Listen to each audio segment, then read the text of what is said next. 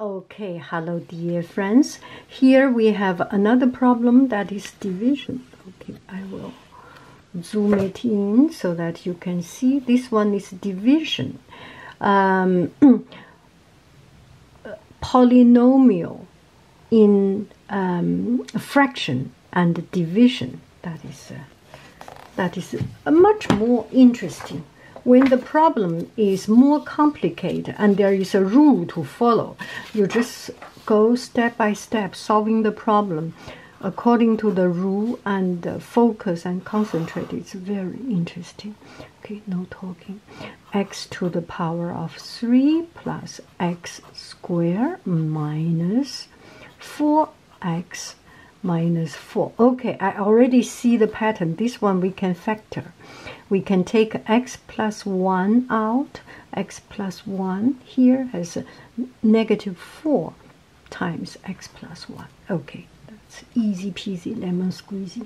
Okay, x squared minus 2x minus 15 divided by x squared minus 4 times x squared plus 8 x plus 15. These are all quite fundamental. Okay, so we will do the first. We take out x plus 1.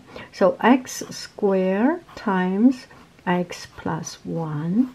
We do it step by step. Minus 4 times x plus 1. And this one we can divide it already. We can factor it already. X minus 5 times x plus 3.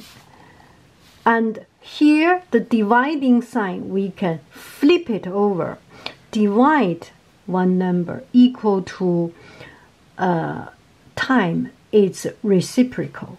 Okay, so this one becomes, I will not do that step right now. I just copy the problem, although I have the ability to factor it, but we will do it slowly. Can you see? I just flip it upside down. Okay, turn the word around. So this one, x plus 1, we take it out. X plus 1 times x squared minus 4. See, the good thing, I do not even need to factor it. Do not even need to factor it now. I already see the similar terms. X minus 5. I am copying and did not do anything. This one we do not need to factor it. X squared minus 4. And this one we can factor. Why we do not need to factor? Because this is the same. We can just get rid of it right here, right now. Okay, x plus 3 times x plus 5. What do we factor out? What do we cancel out? Okay, so we have two teams. Denominator team against numerator team. So the denominator have, the numerator has, they both have x squared minus 4. Get them out. They can even out. Denominator, numerator, they can even out. So the result is x minus 5, x plus 1 times x plus 5. And that is the result.